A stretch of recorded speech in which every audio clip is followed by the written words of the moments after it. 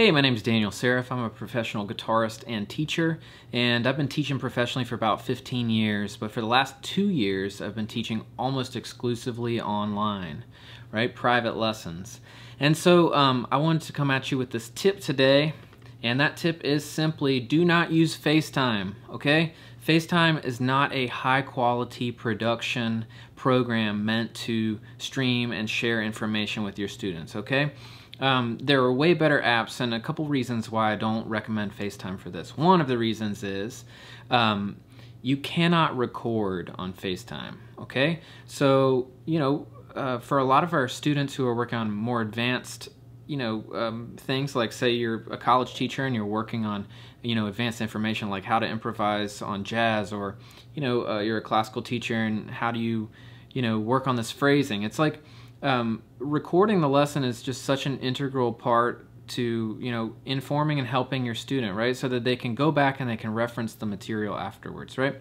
Facetime doesn't have that ability, okay? So that's a problem for me. I really like to have my students be able to record the lesson if they want to. Okay, secondly, Facetime doesn't have the ability to share your screen.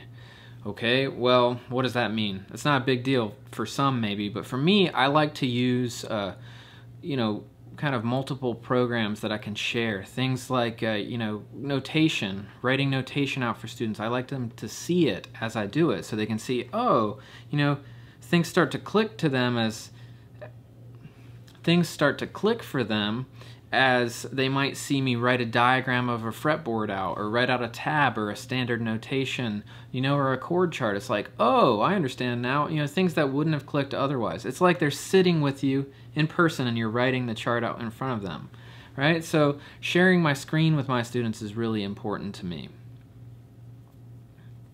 The other thing that I notice about Facetime is it's great if you're trying to hang out and chat with your boyfriend and girlfriend because they're across the country, but the quality is just not very good.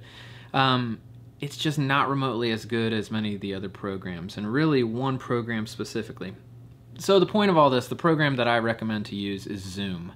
Okay, I've been using it for a while. I do use a little bit of Skype, but the one that works the best for me is Zoom. You can check out Zoom below. I have a link below. It's an affiliate link, so go ahead and check it out. If you end up buying something, I get a little bit of money. It's cool for me, but if you don't buy anything, that's cool too, because it's a great program and I hope that you'll use it because you enjoy it. If you're new to this channel, make sure you go ahead and hit that subscribe button and ding the bell so you know every time I upload a new video. I'm uploading a lot of new guitar lessons as well as things directed at online music educators so that you can learn everything you need to know in order to be the best guitar player or the best teacher that you can be. Alright, thanks so much for checking out this short video, and I hope you'll go over there and use Zoom, and best of luck with your online lessons. Take care.